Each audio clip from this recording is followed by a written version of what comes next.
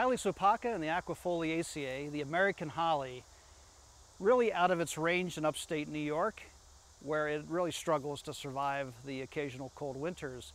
But it is a remarkable tree in its shade tolerance, which it demonstrates here by being really under a very dense canopy.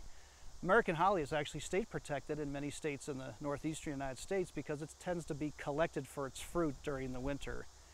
It's a very slow growing tree with one of the most distinctive of all leaves. The leaves are very thick and leathery and painfully sharp tipped at the end of each lobe. And the leaves will last for a few years, so it's actually an evergreen but not a conifer.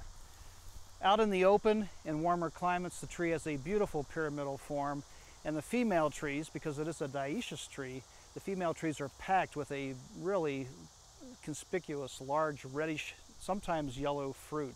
It is one of the most beautiful ornamental trees in the eastern United States, where it is hardy. It also has a very nice, hard, whitish wood, which is used for all kinds of specialty items. Ilex opaca, the American holly, and the Aquifoliaceae.